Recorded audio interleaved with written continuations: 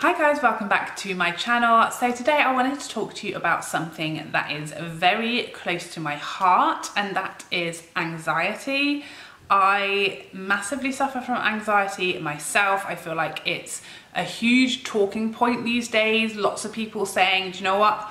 I suffer from it too, and it's really becoming much more common and accepted and much more discussed, and people are becoming just much more aware of it and comfortable talking about it, which I think is amazing. However, I feel like what I see a lot, mainly on YouTube is what I'm talking about, is people saying, do you know what? I suffer from anxiety, that's an issue that I have, and I think that's amazing. I think that's fantastic that it's becoming something that people were just saying, do you know what, hey, lots of people suffer with it, you're not alone, it's not abnormal, it's very common. Lots of people that you look up to and love and know and would never think have these kinds of challenges, like us everyday folk, actually have all the same struggles and lots of the same issues as we do, and I think that's amazing. But what I feel like I haven't seen as much or hardly any of at all is people actually talking about how they manage it, what it looks like for them, how it manifests, how they make it better, what makes it worse, what helps, all that kind of stuff that actually is the real useful stuff. Like, I think it's amazing to put your hands up and say, do you know what? I really suffer from anxiety, and I think that's very inspiring, and I think that's really empowering to all those people out there who feel alone or feel like a freak or feel like they are, you know, in some way not normal. I think that's amazing. But I feel like the next step is to actually talk about what, why, how, and everything that goes along with anxiety. Not just saying I've got it, but actually saying this is what it looks like, this is how I manage it, this is what helps, this is how I cope with it, this is how I survive it, and actually inspiring and giving people advice and tips and all of that stuff, and a bit more information, I guess. That's kind of what I want to try and do with you guys today. I feel like myself, I manage it fairly well most of the time. I feel like I've definitely learned some really great ways to help, and I feel like I have a very good knowledge of what doesn't help, or what makes it worse, what exacerbates it. So I feel like I have some tips and tricks to offer you, and that's what I'm going to try and do today. So the first thing I would recommend, and this is what I decided to do when I kind of fully realized and accepted that anxiety was the word that kind of summarized what I was feeling and what was happening. So the way that I actually realized that and kind of, I guess, self-diagnosed, although my doctor had sort of suggested that I was suffering from stress and anxiety before, but I'd never, I don't know if I'd fully been diagnosed with anxiety. So what happened is I actually went on a course with my work, and the course was mental health counselling type of training course that I did. We were given, you know, coursework and workbooks and lots of case studies and things like that, and everything I was reading was like really resonating with me and really making sense of everything. I'd always kind of known that I really suffer from stress, and I do, you know, really get overwhelmed in stressful situations, and I'd, you know, obviously I'd had some very stressful events in my life in the last few years that had really caused sort of lasting like effects or trauma, I guess. And I think the strangest part of like my anxiety, and it's not just kind of limited to one little box, but the strangest bit of it is the social anxiety. So that's kind of the main issue that I have that causes me a problem the most in my everyday life. And that is the bit that really was an eye-opener for me, reading these textbooks and going on this course, because I'd never heard of social anxiety before. All of the feelings and issues and challenges and thoughts that I have around social situations, I've just always thought, nobody likes me, people hate me, people are talking about me, people are looking at me. You know, I'll go to an event or like a party that is literally just my best friends, and I'll leave thinking everyone hates me, and oh my god, I embarrassed myself, and no one wanted me there, and no one was talking to me. And I'll like talk to my husband about these feelings, and he'll literally be like, where's this come from? You know, and we'll rationalize, and over the next few days I'll rationalize myself, and I'll think, why did I feel that way? Like, you know, I spoke to everybody, we all had conversations, I've been messaging everybody since, I don't know, you know, why. And, you know, I find it very hard to go into social occasions. I find it very hard to walk in. Whenever we're going into like a pub or a restaurant, even if it's one I'm really familiar with, my husband always has to walk in front of me. I can't walk in first. I hate that. There's lots of little things before that I've just thought either everybody feels this way, or I've thought that I'm bonkers, or I don't know why I feel that way. I've just never really sort of thought about it before, but I literally was sat there reading this textbook and seeing every one of these examples in this box that said social anxiety, and I was like, oh my goodness. So that's why I feel that way. And it's really helped me understand it, and also actually helped me control and not control necessarily, but monitor it and rationalize it. So now I know when I come away from a party or an event or a dinner with my friends and I'm feeling all of these feelings, I can say to myself, that's your social anxiety speaking. It didn't actually happen. It's just your anxiety speaking. So that's really been helpful. So I would massively recommend getting a book about anxiety. If it's social anxiety specifically that affects you, then specifically about that kind of niche of anxiety, but otherwise just a general book about anxiety, because it will really help you understand what it is, why it's happening, why you feel and think in the way that you are. And it will also probably give you an idea of what help you need and what help is out there and what help will specifically apply to you and what you want to do. So my main thing that I found hugely helpful was getting a notepad and writing all of these things down. So I wrote down all of the ways that I feel, all of the things that I've noticed make it worse, all of the things I've noticed makes it better, all of the things that I want other people to do in these scenarios, all of my symptoms and all of my behaviours relating to all of that. And this really helped me actually reflect and understand myself better. And I then shared all of that with my husband. He is actually very, very good and very, very understanding. And he knows me probably better than I know myself and what's going on and why I'm being the way I'm being. But I think actually communicating it and then saying to him, this is what makes it worse. So he knows not to do those things. And he also knows that if he does do those things and he gets a reaction, that's why. And it helps him kind of understand why, you know, I've imploded, as opposed to him thinking he's trying to make it better, if that makes sense.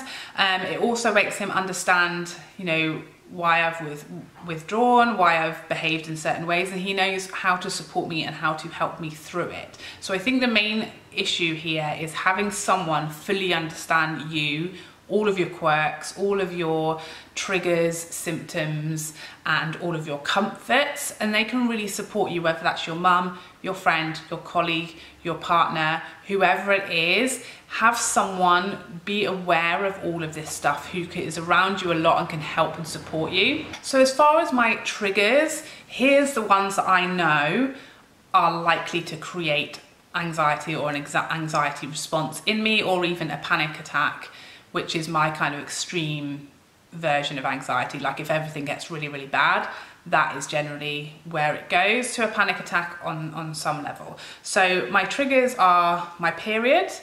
That definitely, I have noticed over time, is a likely time when things could be worse for me. And it obviously depends what else is going on. Like if I have a very calm week with no issues, with no stress, nothing at work, nothing at home, then it might not affect me. But if I'm having my period and it's also other stuff going on, that was undoubtedly a time when anxiety is coming for my life.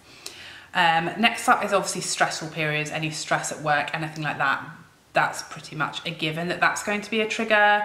Anything that is overwhelming, like lots going on at the same time, a big event coming up, a big thing at work, a big party I've got to go to, big periods of like real busyness, lots of things to remember, that's a time when it will really be a challenge for me. Big periods of change, moving house, daughter starting school was a big one for me, a really big time as far as anxiety, me leaving my job, starting a new job, anything like that, any kind of big areas of change in my life. When I'm very tired, That is also another time when anxiety is going to be higher. We've talked about social anxiety, so anything around social events or events where there's lots of people I don't know, or for any reason that I would be uncomfortable in. Maybe there's someone there I don't get on with, maybe that it's very, very big, or it's, you know, just very unfamiliar, something like that. That can be an issue. And another one of my triggers, which is a very little thing, but it does affect me, and that's mess and disorganization. So if my kids have made a huge mess or the house is in a huge mess, I really feel that really builds like my physical response to anxiety. So those are kind of my main triggers. Now, as far as comforts, things that when I feel myself getting very, very anxious and I can feel my anxiety levels building, the things that comfort me are listening to ASMR or watching ASMR videos on my phone, having a bath. That I find really, really helpful, just lying there, and I don't take my phone, I just lie there. If I do take my phone, I put ASMR on. That's like a double whammy as far as calming everything down. ASMR in the bath, spot on. Quiet / alone time. So going and taking a lie down in your bed and it just being quiet, especially if, like me, you have young children, when, you know, if you're having a bit of an anxiety attack, or you're feeling overwhelmed or very, very on the verge of a panic attack or anything like that, I, a lot of the time, internalise and I keep it in, and I'm just sitting there and it's getting worse and worse and worse. And actually just saying to my husband, I need to go and have a lie down, like, and just going to my room, maybe turning the lights out, lying there, even going to sleep, but it being very, very quiet, lying still on my own in the quiet, that is huge for me. That is very effective for me. Another one is driving. So sometimes if I've had a really, really rough day, I'm feeling very, very stressed, feeling very, very anxious, when my husband gets home from work, I will say, I'm just gonna go to the shops. And sometimes I'll go to the shops, sometimes I'll just drive, you know, to the shops and back. It's like, you know, a 30-40 minute round trip. And sometimes I will just go and look around the shops on my own, in my own space, in my car, music on. I find that very therapeutic. Just again, it's probably mainly about being in my own space, protected, in the car, on my own. That I find very comforting. The next thing is the atmosphere in my bathroom is really effective for me as when it comes to anxiety. So I don't necessarily always have to get in the bath or in the shower, but if I go into my bathroom, it's quite low light. It's got a fan that makes a sort of, you know, whirring noise. The floor is slate, so it's very, very cold. And it's quite, there's only one very small window. And I don't know what it is about that room, but if I go in there, when I'm feeling really upset, when I'm feeling anxious, when I'm feeling stressed, I go in there, shut the door, sit or lie on the nice cool stone, and the whirring and just the nice low light. It's a fairly small contained room. That really helps me as well. So if you've got somewhere like that, or you can create somewhere quite comforting of a space. And the last thing, which I know some people will say is not a good idea and not good advice to give, so just bear that in mind, but that is a glass of wine. I can't tell you, sometimes that has fully stopped like an anxiety attack in its tracks. Obviously if it's 10 in the morning, probably don't go down that road. But for me, if it's the evening and I'm feeling very, very stressed, the kids have gone to bed, if I'm feeling anxious, I'm feeling like I might go down, you know, quite a large anxiety attack, and I have a glass of wine, that can sometimes just relax you enough, you know, add in a couple of the other comforts like having a lie down, like sitting in the bath, whatever it is. That can be very effective for me in the early stages, to just stamp it out, just relax, stop thinking about whatever it is that's triggering you, and have a glass of wine and talk it through with your husband. That for me can sometimes be the easiest way to stop an attack in its tracks. As far as my symptoms, like how my anxiety manifests, this is what I've kind of noticed, and this is what I wrote down on my list. So obviously I get tearful, I can cry over very little silly things. I always get quite a sort of heart circulatory response, so I get very cold feet and hands. I often get heart palpitations or flutters. I can also get like chest pain, a very high heart rate. I often get freezing cold when it's really not cold, no one else is cold. Migraines, I quite commonly get migraine response. As far as the sort of more like internal feelings as opposed to physical feelings, I feel very like detached and alone, very irritable. I hate physical contact. I don't want to be hugged or touched or like sat on, or, you know, like by my children, not by, you know, other people, but like I feel very sort of like I don't want physical contact in that moment. That can kind of make me feel a lot more suffocated and a lot more trapped and claustrophobic, which is one of the other things that I feel when I'm in that space. I also get quite breathless, and altogether this is like kind of the start for me of going towards a panic attack.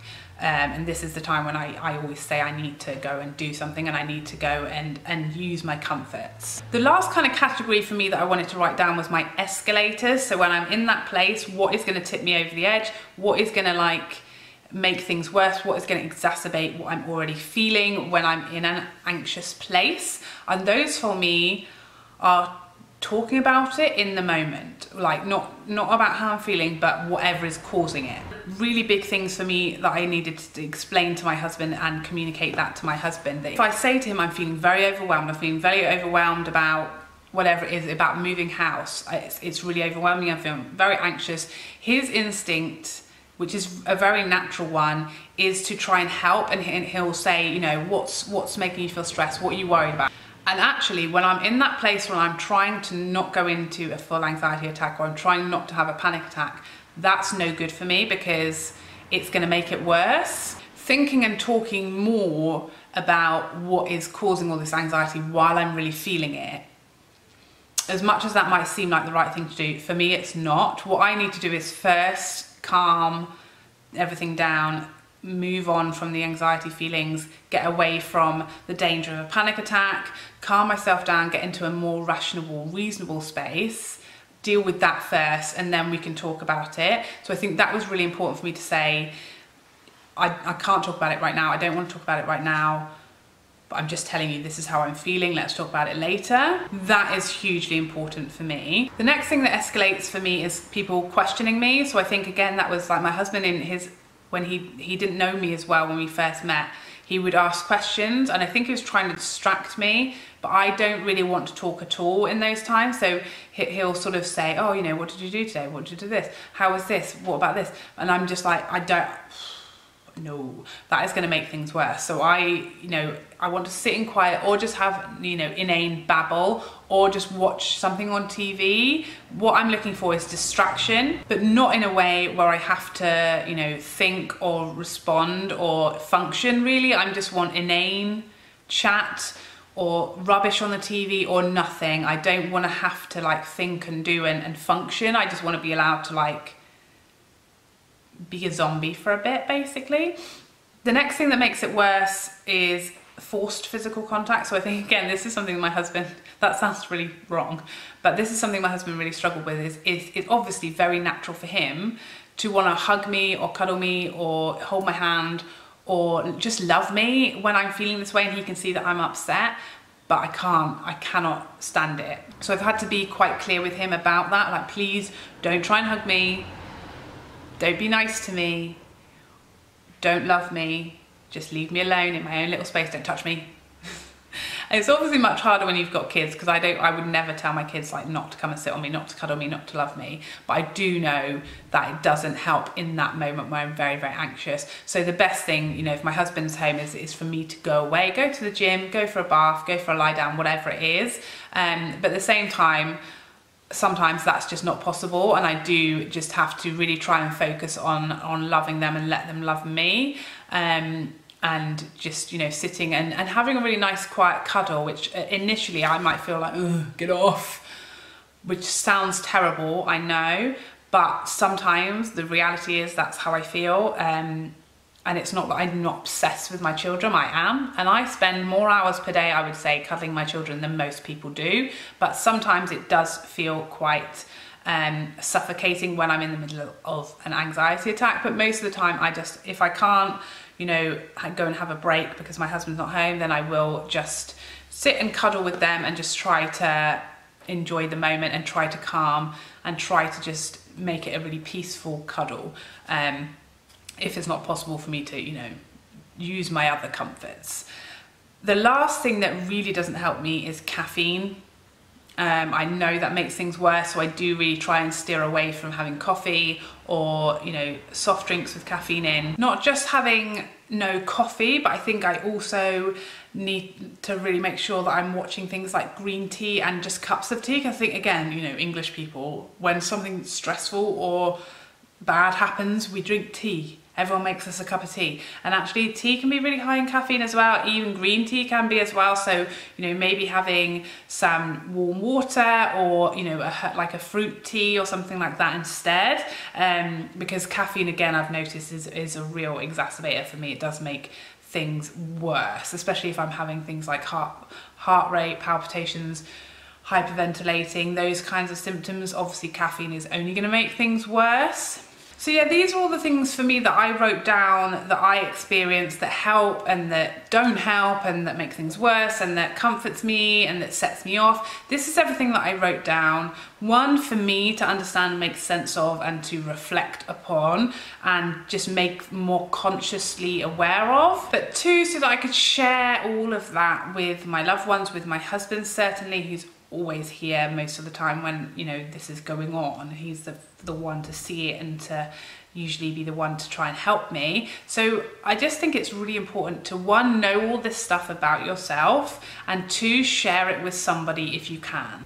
I just also want to say, of course, that I have really minimal training and experience in this area, and obviously I have my own personal experience of it, but of course if you are struggling with anxiety or any mental health issue, of course you should and must see your doctor at least, and they will be able to offer you hopefully a bit more help and advice with where you can go to get more help. This is just about me sharing what I do, what works for me. It's not about telling you that this is all you need to do. Because obviously nothing can compensate for the professional and trained advice of your doctor or your mental health care professional, or getting counselling, whatever you can do. But if you don't, like me, have the budget, and often if you're in the UK and you have sort of NHS support, but then you also have NHS waiting lists, and it can take a very long time to get onto those. So if, like me, you are just self-managing it and you want to work on your own self and do what you can do at home and with your own resources, then these are just the things that I'm sharing with you that have really made a difference for me. So there you have it. That is kind of how I manage and cope and best survive with anxiety. I really hope you found this helpful or useful in some way if you have anxiety or you know someone who does, and it's going to help you understand them a bit better. I really hope you have a great rest of your week, and that I'll see you in a future video. Otherwise, take care for now. Bye bye bye bye bye.